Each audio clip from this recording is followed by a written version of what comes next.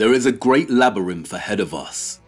When you set out on a journey, you never really know how it will turn out. You plan, organize, and set an end goal. But if it's a true journey, then the world and passing time will have its way, and unforeseen change may occur. No plan ever really materializes in the way you wanted it to. It may turn out close, but more often than not, it ends up drastically different. Novelists must suffer terribly with this. Tolstoy once said that all great literature is one of two stories. A man goes on a journey, or a stranger comes to town. But on my journey, a stranger unexpectedly came to me with a key, and I opened a door and walked through. And I didn't realize at the time, but in doing that I left something behind forever. That is change. You begin on one journey, something unexpected happens which sets you on a new, altered course, and an entirely new journey begins. Change is a profound thing. It's only after the process that you look back and fail to recognize your former self. Who you were in the past is now a stranger to you in the future. And that's life, a series of moments, each one simultaneously erasing and rewriting the self. In the first league of our journey, I took us too high, too close to the light, and we were cast back down and crashed. A recount of my own fall from the heights of awakening. In the darkness you cannot see, but in the light you go blind. My initial presentation of our lost history, consolidated, refined, and built slightly on the general alternative consensus in regard to our hidden history. But it is rife with mistakes. I was still naive, bathed in false light. I overlooked the complexity surrounding the matter. This journey ends today forever.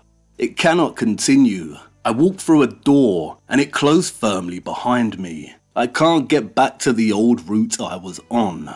What we have in front of us now is an entrance to something quite different. A great, sprawling labyrinth.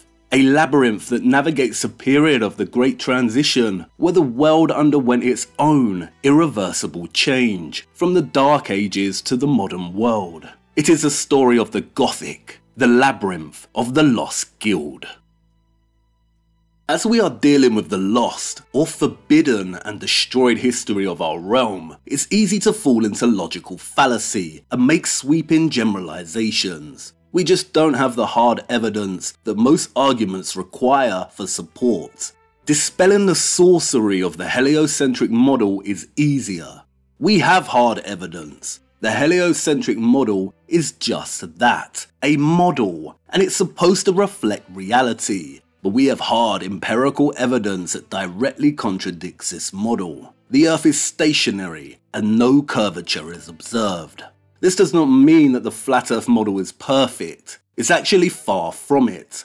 Any alternative model of our Earth needs to do two things. 1. Challenge the dominant model. And this includes being powerful enough to wake up anyone indoctrinated by the dominant model. And 2. Reflect reality as realistically as possible.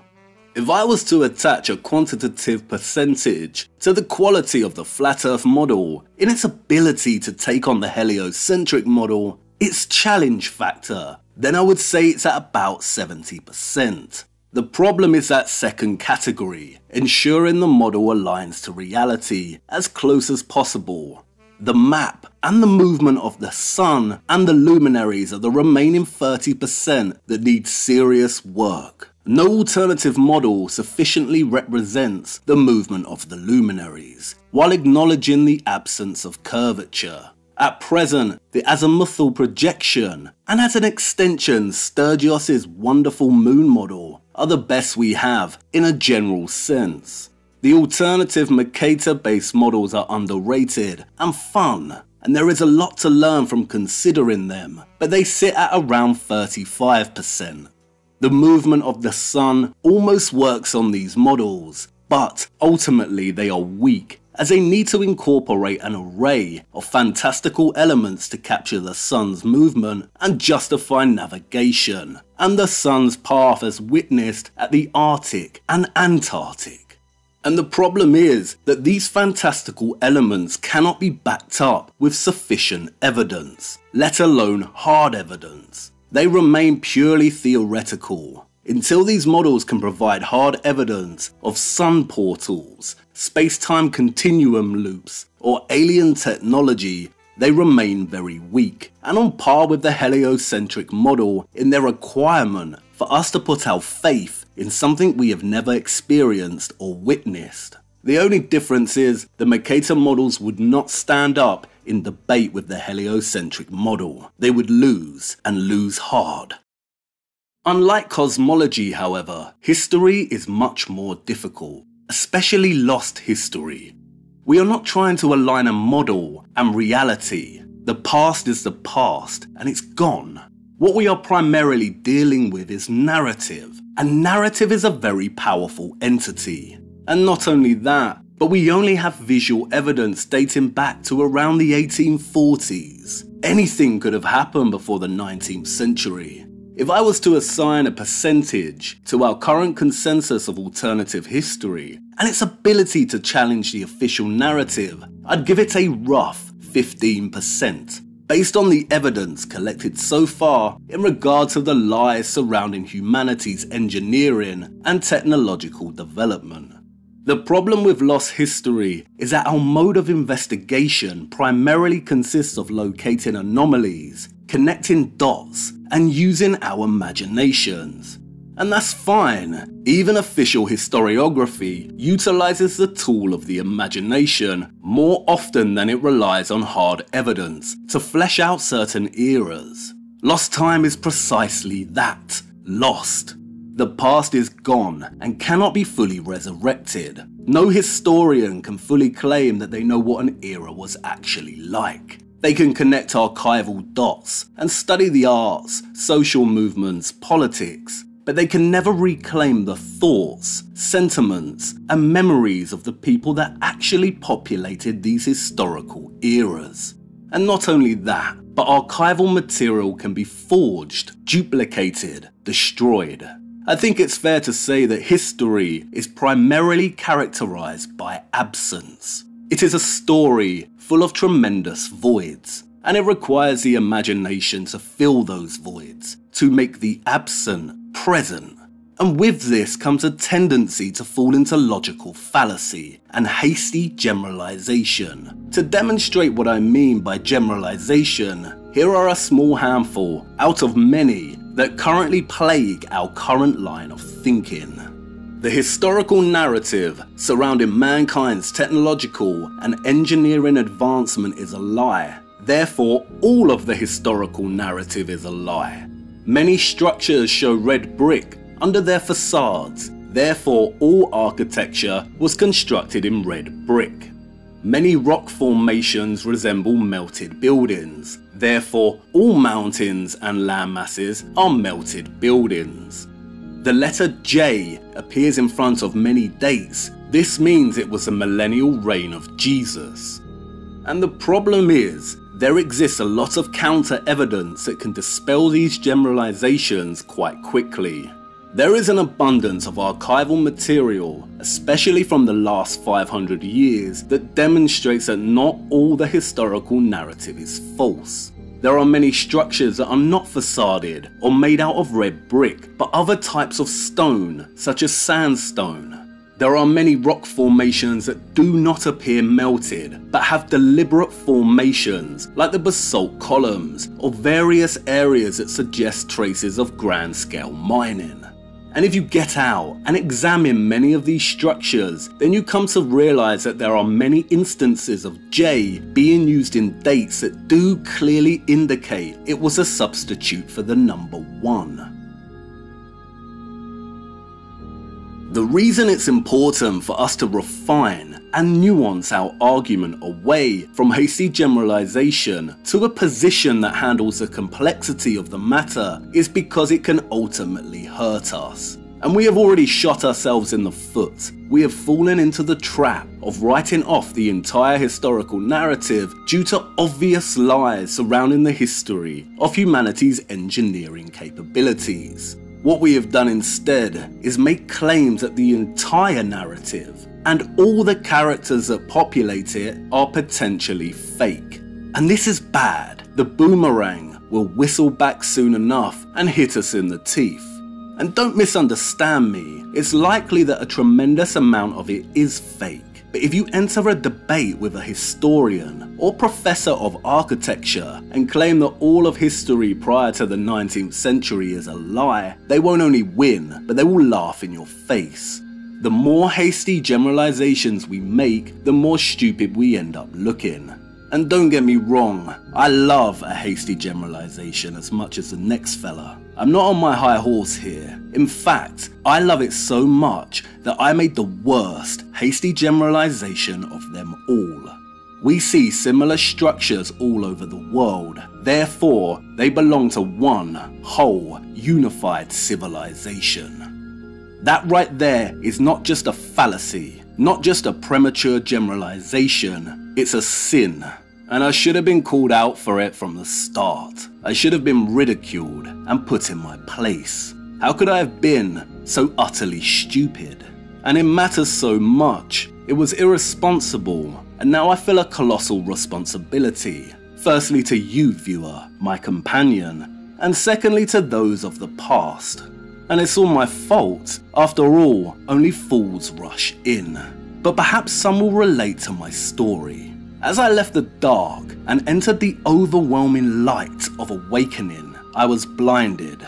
The transition from dark to light is so abrupt, your eyes don't have time to adjust. It obscures one's reasoning. We pride ourselves on not being sheep, on not regurgitating the stories that indoctrinate so many minds of those amongst us. And yet we still have a tendency to do this, albeit in a different way, under the mindset of being awake. Never ever adopt the mindset that you have all the answers, especially when dealing with lost history. This is hubris, and the world will have its way eventually and make a fool of you.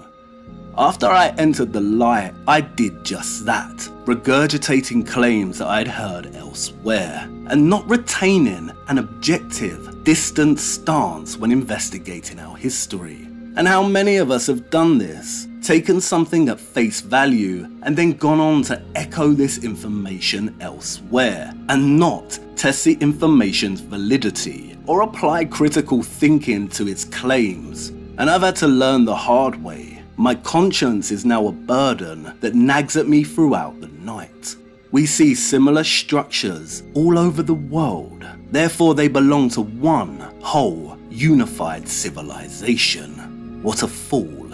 Who the hell do I think I am? And you might want to say, it's fine, come on now, don't be so hard on yourself. We all get it wrong sometimes. And that's true. But making a generalization like that is not without consequence. Really think about it.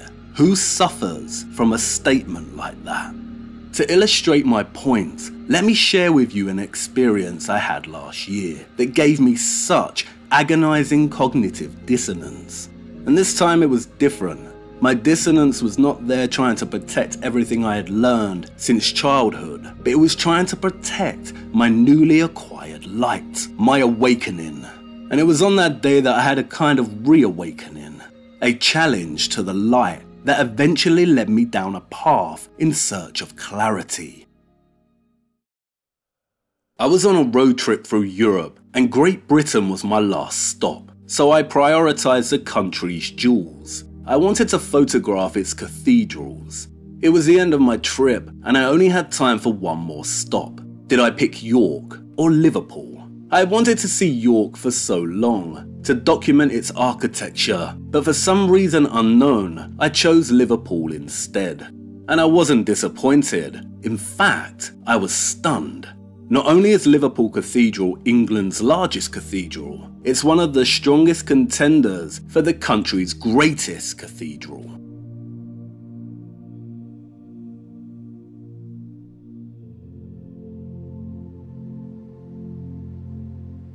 I had never seen arches quite like this before.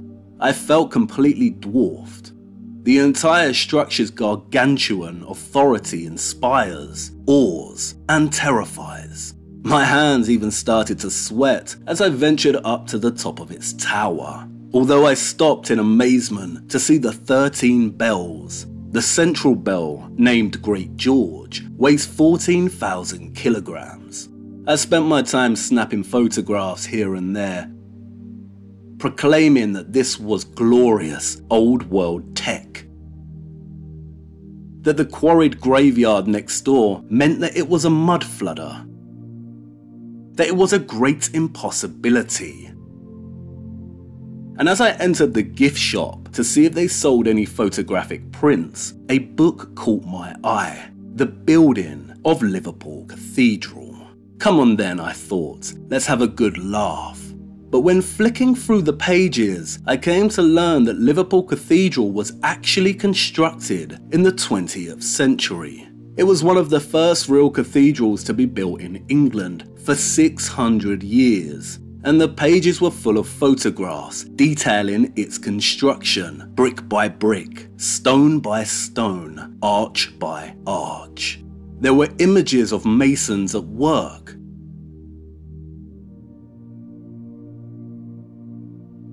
of the quarry where the stone was procured, of the steam technology at work,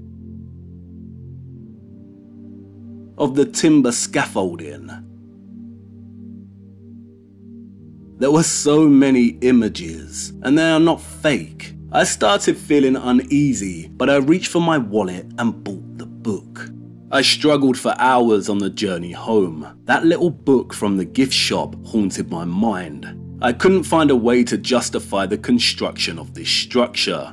Building a standard church is one thing, but a grand cathedral like this, I thought it an impossibility. But there it was, standing tall and telling its tale.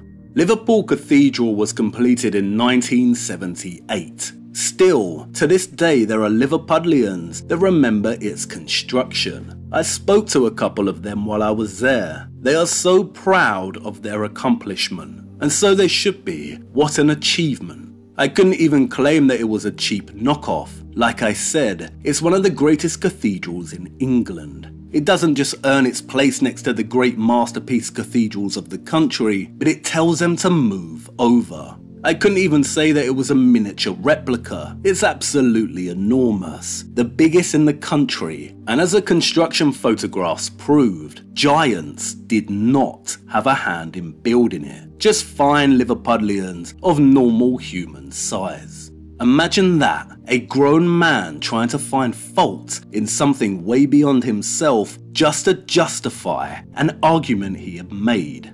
Shameful. Dissonance tends to make you dizzy and recoil, and I did just that. My trip did not end with a bang, but a whimper. I even started becoming delusional, anything to suggest there was a lie present in the cathedral's story. Perhaps the cathedral was a front, and it was secretly working as technology, I said to myself, generating energy from the ether. There is nothing more ridiculous than watching a grown man battle with dissonance. But a couple of coffees later, I got over my dissonance and finally admitted it to myself. Liverpool Cathedral was evidently just that, a cathedral, a place for Christian worship. And it was the strong Liverpudlian spirit and talent that built this structure. The Liverpudlians had done something that hadn't been done in such a way in England for 600 years. They achieved the impossible. Imagine that. We see similar structures all over the world. Therefore, they belong to one whole unified civilization. Again, who suffers? The Liverpudlians certainly do. A people with such spirit and such a grand sense of identity. A people who should be celebrated for doing what most could never even imagine doing. Just because there is a lack of photographic evidence before 1840 does not mean a nation's people did not build these structures. And here's the crux, one of the most important questions I will ever ask you.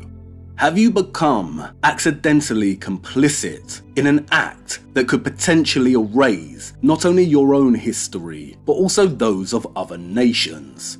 I did exactly that when I made one seemingly harmless, stupid generalization.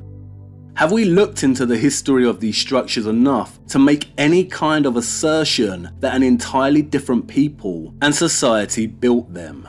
Has your investigative pursuit become so stagnant, lazy, and selective that you find yourself deliberately ignoring instances such as the construction of Liverpool Cathedral? Mine had. What a mistake. What a sin, and an unnecessary one. Do not repeat my mistake, and I need to right this wrong. I plan to demonstrate that these structures were not put up at the hands of some mythical, one-world unified civilization. It's so important not to be hasty and come to a generalized conclusion when looking into the origin of these structures. I really mean it. Let me try and put it another way to emphasize what I mean by this. We reject this, don't we? Why? Because of the potential for injury or even physical erasure as a result. But then we accept and promote something like this. Are we that blinded by the light that we cannot see how they are one and the same thing? One could potentially erase your physical being, and the other, whether intentionally or not, has a potential to cause injury or even erase your history. It does not take much reading and digging to know that a claim like a one-world civilization is not the answer. James W. Lee's book, The One World Tartarians, the greatest civilization to be erased from history, which can be viewed as a broad summary of the consensus I am referring to, is a powerhouse of reductive, simplistic generalization that dismisses and erases Europe's entire history in favor of a utopian lie, with little to no evidence to support its claims. Tartaria is not the answer.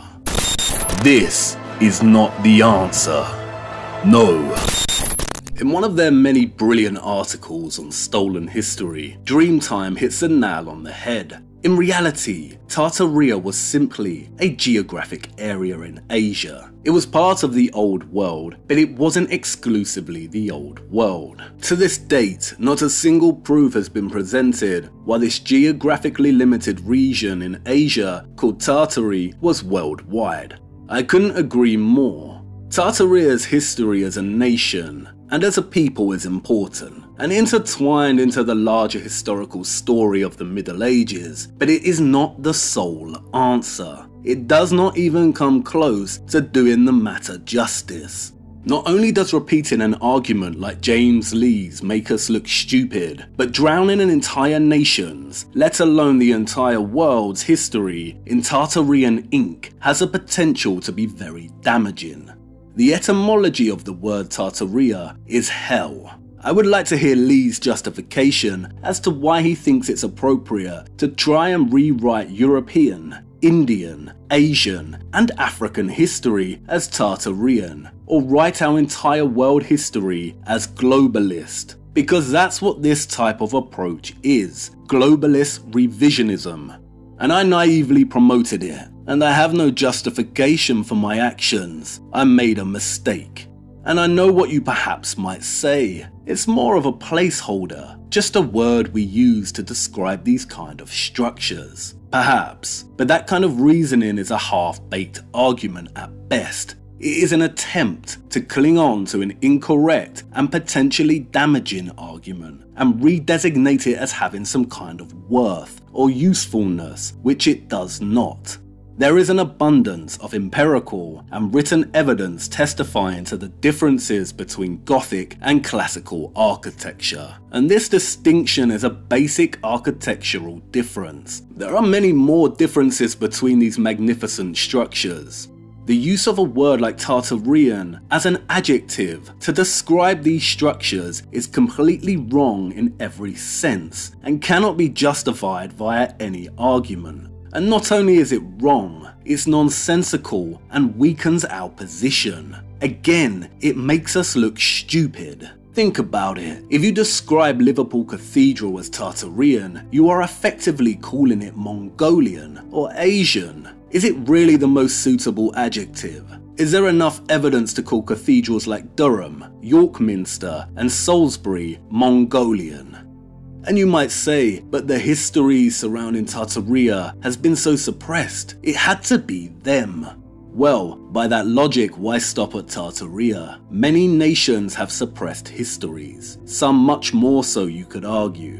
Why not describe this style of architecture as Brazilian, Indian, or go even further and call it Parisian or Venetian? Describing something as Tartarian is just as useful as describing it as Irish. It tells us nothing unless it is actually Tartarian or Irish. And what does it do instead? It displaces the actual heritage of the people who did actually have a hand in constructing these structures. Liverpool Cathedral is not Mongolian. It was built by Liverpudlians, just as Notre Dame was built by the French and Cologne Cathedral was built by extremely talented Germans. I cannot emphasize it enough. This kind of hasty generalization and linguistic suggestiveness of a unified civilization has a potential to be so damaging.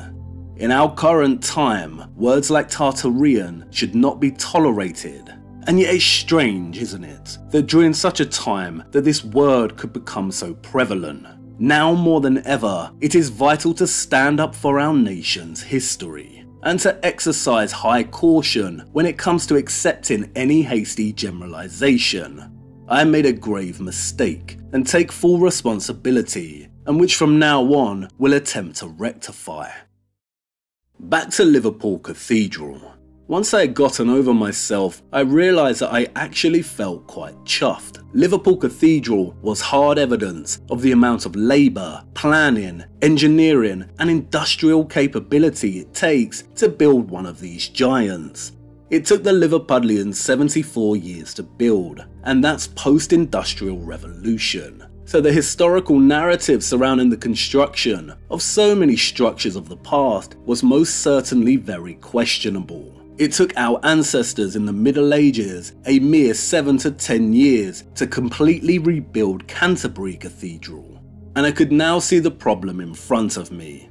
I had presented a bad, lazy, and hyper-simplistic argument that could be debunked very easily and failed to do the subject any kind of justice. I spoke about the old world as if there were not centuries between some of these structures. A tremendous amount can change in a century, even in quarter of a century. See for yourself.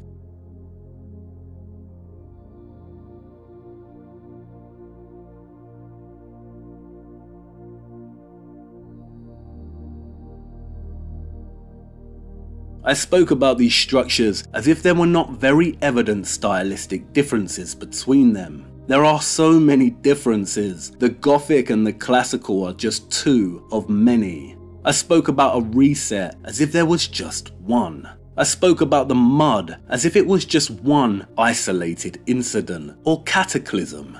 In making hasty generalizations, I had set myself up for defeat. Our alternative historical model or approach is very weak and offers no real challenge to the official story.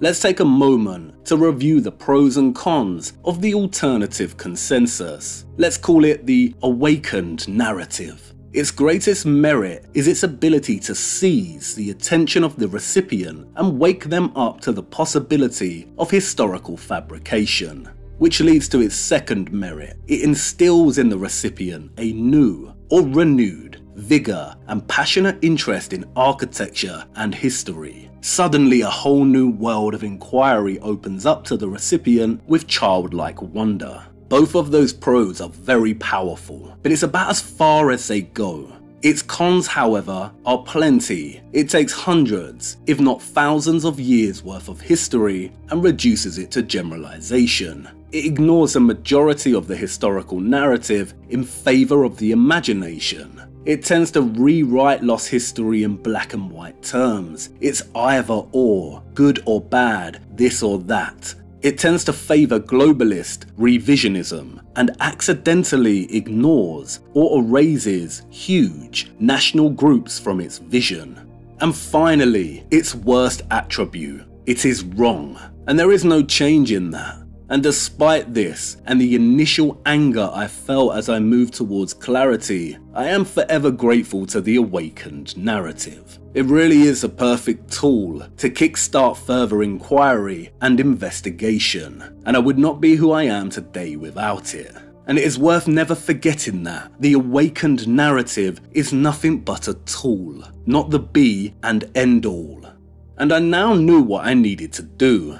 I needed to strengthen and nuance my argument and approach, and do something I should have done a long time ago. And that's when I remembered Victor Hugo. It was time to revisit one of my favourite writers, and time to revisit his story more generally, and study it properly. I knew cathedrals, yes, but I did not know their story. I did not know the story of Gothic architecture at all, and I wanted to investigate further, to use the key Hugo gave me to try and get a better understanding of things. I wanted to know why there was an agenda to eradicate, erase, and rewrite the Gothic, why the Dark Ages were surrounded in foggy obscurity, what was being covered up here. And I wanted to know once and for all, did architecture once hold a lost function that has been hidden from us? Did the cathedrals hold a mystery? Yes, they built Liverpool Cathedral in the 20th century, but that doesn't mean the cathedral, as a form, in and of itself, does not have a long lost function. So I got to work. And I was pleased to discover that the historical narrative is, indeed, fraught with problematic anomalies, and that architecture does play a central role in all of this. But the task I had in front of me now was daunting to say the least. What I had to do was reset my own mind, to take it back to a blank slate, a tabula rasa, and try and read the architecture, to listen to what its stone was trying to tell me. It's one of the most difficult things I've tried to do, to have both the official historical narrative and the awakened narrative somewhere in my head, while also trying to forget both for long enough to try and work out what the stone was saying.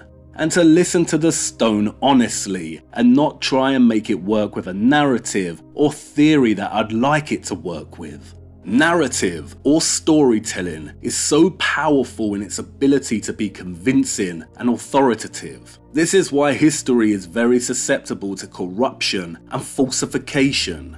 Hugo is not off when he says that the printed word killed the building. It killed much more than that.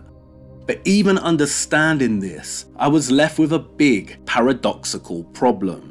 I still had to turn to narrative to try and tell Gothic architecture's story. I still had to use my imagination to make the vast amount of absences present. I still had to tell a story that will ultimately end up being just that, another story. A difficult fact to face is that because so much of our history has been buried and destroyed, because so much has been fabricated, because there are so many absences and there aren't people alive anymore to testify to the truths of the past, we will never be able to tell its story in a way that is accurate. It's impossible. The past is gone forever, lost. Unless there are accounts locked in vaults somewhere under tight key. But then how will we ever get our hands on them? And say if they were released as part of some kind of disclosure, or even by accident, how can we trust that they are legitimate? We can't. The search for truth in the great annals of history becomes a search for the Holy Grail. It's one of the most frustrating activities you can engage in. It seems like every time you make some kind of progress and turn a corner, you end up meeting a dead end. More often than not, you want to give up. But it becomes a kind of addiction, especially hunting for keys. The whole process really fills the individual with a Beckettian sense of the absurd. I can't go on. I'll go on. And the real problem is the Holy Grail, the truth. Every time you think you have it cornered, it hops delicately out of the way and disappears into the night like a woodland doe. If you are waiting for someone to appear in this godless cyberland and give you the truth, then you really will be waiting for Godot. I do not have the truth.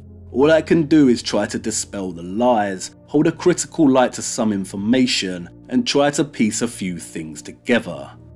Any and all retellings of history will be part fictional and part factual. In realizing this, I was able to recalibrate what I wanted out of my investigation. It really depends on what you are searching for. For me, I want to get as close to understanding this riddle without deluding myself or relying on elements that I cannot evidence. I want the story I try and tell to stand up as a piece of alternative historiography, without too much generalization or fallacy, which is very difficult to do. I'd be lying if I said that we will not need to rely on the imagination to make so many historical absences present, but this time I will ensure I very clearly signpost what is theory and lacking evidence, when a claim has evidence to support it but requires development, and when we have sufficient evidence. But, and most importantly, I want my investigation to be a challenge to the official story. The Flat Earth model challenges and pressurizes the heliocentric model tremendously. That's why many used to earn their little context boxes. But the awakened narrative that deals with alternative history never got any of these, did it? Nothing that comes out of this community within this line of thinking gets suppressed, does it? And why? Because the approach is weak and cannot take on his story, the official story. It provides no challenge or pressure. And that's because we have fallen into the trap of hasty generalization. Think about it logically. If we generalize that all history before the 19th century is fake, then we are left with a big, open space of time with no individual characters in it. And as all stories need characters, when we do try to introduce one, let's say someone like Charlemagne, all the opposition has to do is highlight that we are cherry picking. So all our narrative is fake, but you believe Charlemagne, a character within our narrative, existed and was real. If we completely ignore the official narrative and go our own way, we lose. Because of the weak argument I presented in Volume 1, and due to the fallacious approach to this subject matter more generally, it now means we are carrying a lot of baggage that we need to drop. Let's free ourselves of some of this right now. This is the US Capitol building. It was completed in 1863.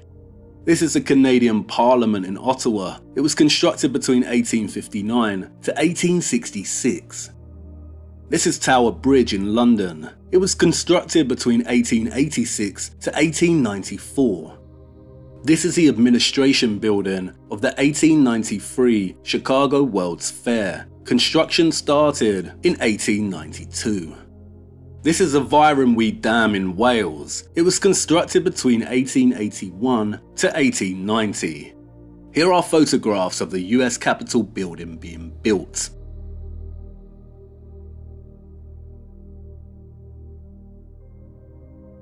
And now the Canadian Parliament.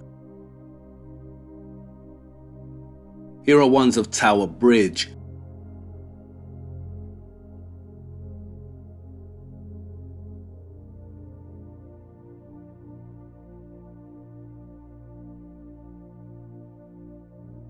And the administration building.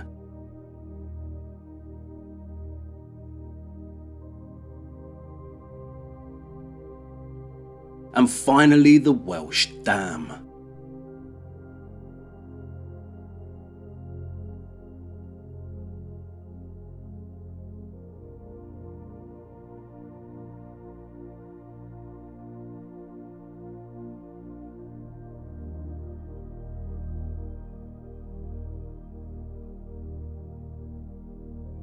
These are a problem. Much like Liverpool Cathedral, you almost don't want to look at them, do you? And why? Because they are visual evidence of citizens of the 19th century building glorious structures.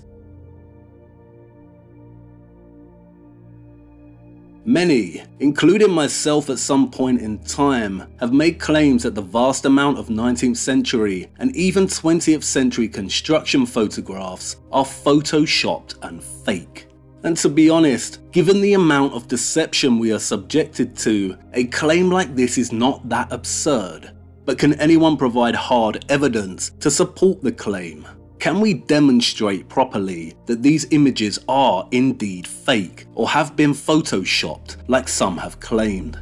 I don't think we can, and that's problematic. It means our argument is weak. Can we make a case for them being staged photographs? That there are big visual omissions and absences in regard to the means in which these structures were actually constructed, and how the materials for their construction were procured and prepared? Perhaps, but it requires in-depth engagement with the official narrative, dismissing all photographic evidence as fake or photoshopped, and arguing that these structures were already here is cherry-picking evidence to support a fallacious premature generalization. We can do better, and as I will attempt to show, there is a lot of evidence that many of these structures were indeed put up in the 19th century as the final act of the rewriting and erasing of the medieval era. If there is one thing I have learned during my journey from light to clarity, is that the dating attached to the construction of many structures post 1100s is generally correct. All you have to do is read the stone itself and you'll learn this. The stone is not lying. As I said before, due to the nature of the type of lies we are dealing with, primarily suppressed and lost historical narrative, there is a tendency to make hasty generalizations, but there is also a tendency to turn to the fantastical. To stumble across illustrations such as these and immediately conclude that wow, they have flying cities, and go on to perpetuate claims that yes, those of the old world had flying cities, makes us sound ridiculous. This Alan Lee edition is full of illustrations. There are many illustrative editions of fiction. Does this qualify as sufficient evidence to support a claim that Mordor exists somewhere in our realm, perhaps beyond the North Pole? What would someone in 200 years think if they found an image like this without any context? Wow, they had flying brooms, and that there were once human babies that lived solely in the water. I don't think so. These are nothing more than illustrations of the imaginative genre. If we are making claims that those in our history have flying cities, then we must provide sufficient evidence, and this means demonstrating that a huge structure, such as a cathedral, can tear away from its foundations and levitate in the air. It's absurd, and it applies to all kinds of these claims. If we are arguing that these arches and these spaces inside of cathedrals are teleportation and time traveling zones, then we must provide sufficient evidence not only of these working this way, but also of time travel more generally. None of us have experienced this type of phenomena. We've only seen it in Hollywood movies and read about it in science fiction. If we are making claims that the people who built these structures came from other lands, then we must provide sufficient evidence of other lands. And, as far as I'm aware, all we have is a partial suggestion of other lands in the image of the moon. And while all these claims sound marvelous, and they might offer some temporary escapism, they ultimately belong to the fantastical and should not be incorporated into any serious inquiry or argument we want to make in terms of fabricated history. Otherwise, we will become a laughing stock. And again, I'm not on my high horse. I have previously made and indulged in some big claims, which brings us to the next example. Up until now, I have made claims that many of the old and magnificent structures we find across our realm were originally created to serve the function of energy generation, that they held a technological role in the production of energy. The theoretical model I presented built slightly on the work of my favourite enigmatic Russian, James W. Lee, John Lhfe, Martin Lhfe, Marcia Ramelho, and others. But up until now, it is nothing more than a theoretical model, based primarily on resemblance and smaller isolated connections. Many aspects of these structures, their geometry and form, resemble patterns of electromagnetic energy, and there are instances, primarily linguistic, that hint at a connection between architecture and energy production. It is now time, however, to try and evidence this claim, otherwise the argument will be classified as pareidolia, the tendency for perception to impose a meaningful interpretation on a nebulous stimulus, usually visual, so that one sees an object, pattern, or meaning where there is none. And I made a terrible mistake. If I was playing chess with the official narrative, I sacrificed my queen a few moves into the game.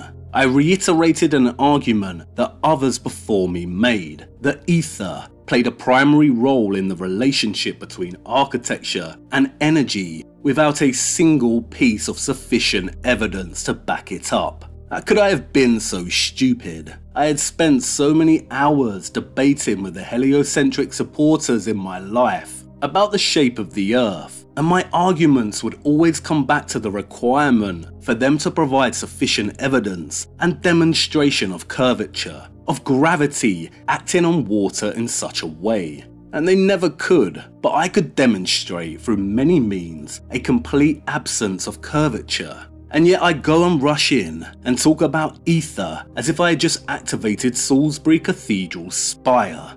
Silly lad, you lost your queen before the game had really begun.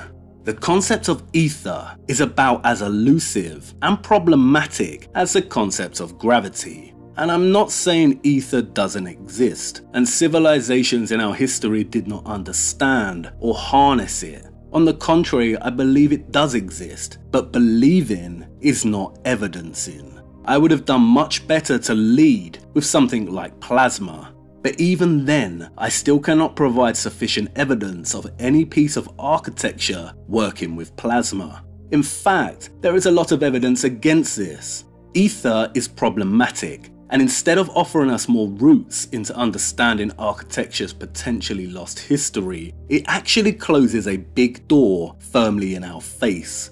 Can anyone provide evidence of the ether and its connection to architecture? They cannot. I cannot. It is a theory. And because of this, we do run the risk of ether becoming the new gravity, the new lazy justification, the get out of jail free card. And my story should be a lesson for all. Never repeat a theory unless you can stand behind it with sufficient evidence. Ether is just one theoretical way of approaching these structures. But if we cannot evidence it and continue to argue for it, then what happens? Then our argument remains weak and we lose. Now what I will say is this: the concept of ether does play a role in the story of the Gothic and the Middle Ages, and we cannot dismiss it as complete baggage just yet. However, I cannot provide sufficient evidence of architecture harnessing it. No one can. And why is that? Because perhaps it is not correct. This means that the ethereal connection between architecture and energy remains an unproven theory. It is also too vague a concept to work with in evidencing a connection between architecture and energy. The evidence on this matter needs to be more tangible than a concept such as ether.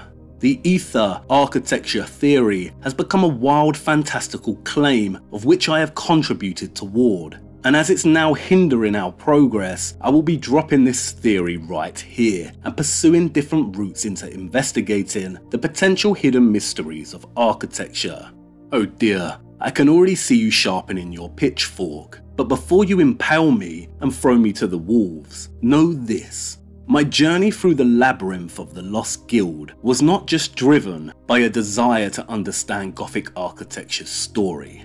It was also driven by my need to try and find evidence that architecture had a lost hidden history and function. I so desperately wanted to find evidence that went beyond pareidolia, that this looks like a coil, so it must have been a coil. I wanted more than the photographs of the illuminated world's fairs and amusement parks. These photographs are still not enough evidence of architecture playing an active role in energy production. What are we witnessing in these photographs?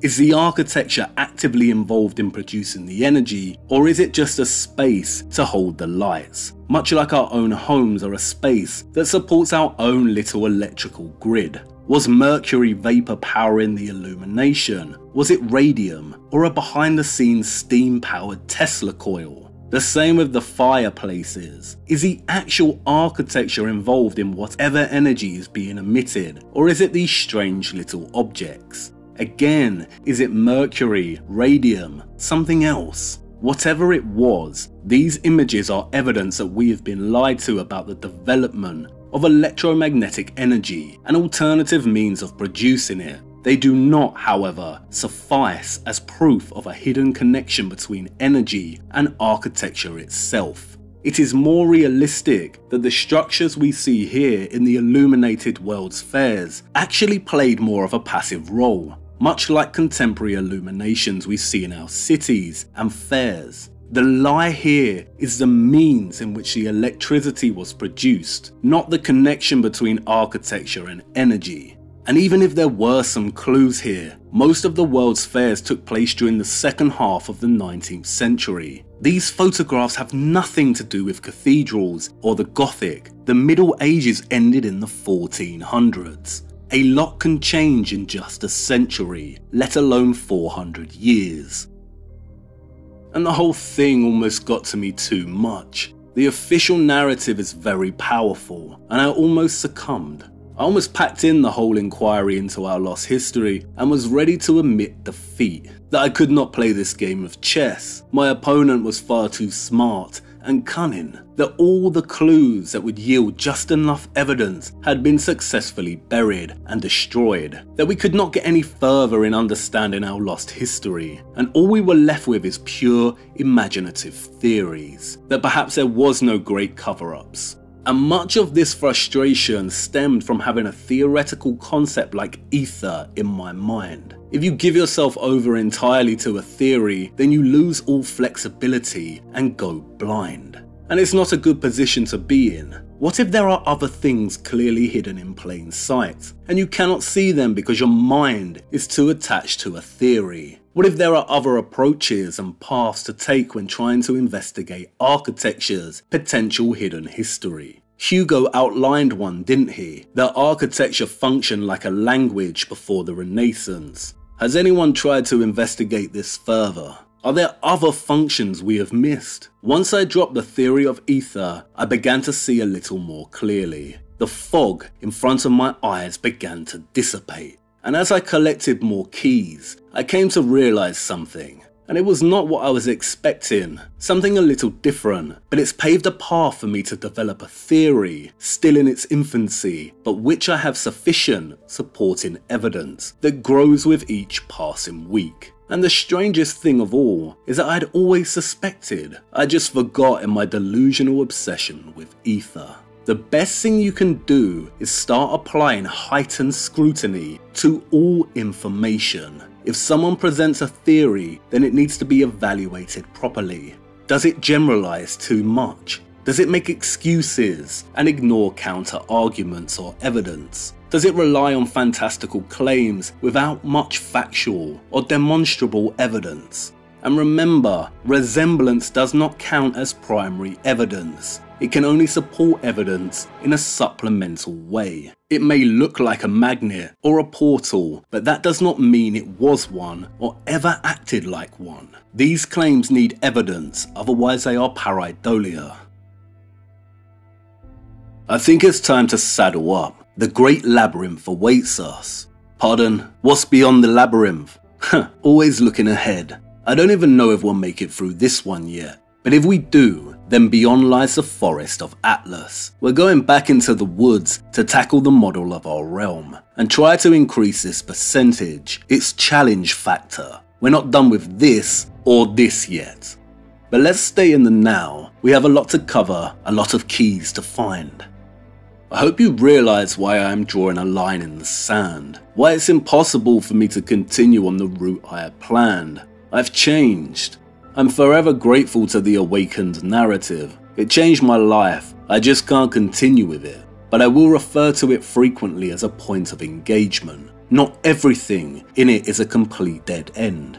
The story of my awakening is one of Blakean change, from innocence or naivety to experience or maturity, from dark to light and then from light to clarity, from being non-aware to finally being aware. If you do decide to come along with me through this labyrinth, then just a word of caution. I will, at times, challenge the light in a way that may cause cognitive dissonance, and eventually we will come to a fork in the road that requires a choice. You can either stay in the light, which means you have traded one lie, the dark, for another, or you can move toward clarity, and with that brings more responsibility. I chose to pursue clarity the day I left Liverpool Cathedral. The Labyrinth of the Lost Guild, my Uriah to the Gothic, to Europe, and to the United Kingdom in particular. In the darkness you cannot see, but in the light you go blind. Stand up for your nation's history. It really is time to make hidden history great again. I don't have the power to stop this lie, this dire misstep. Only you can do that, by rejecting it as both a theory and an adjective. And now time's up, and the winds of change are whirling. A metamorphosis is occurring, and it's taken us back to the Middle Ages, an age unknowingly braced for its own inevitable transition, all because a king walked onto the world's stage and set in motion a chain of events that brought about irreversible change. I think a reintroduction is necessary. Let's go.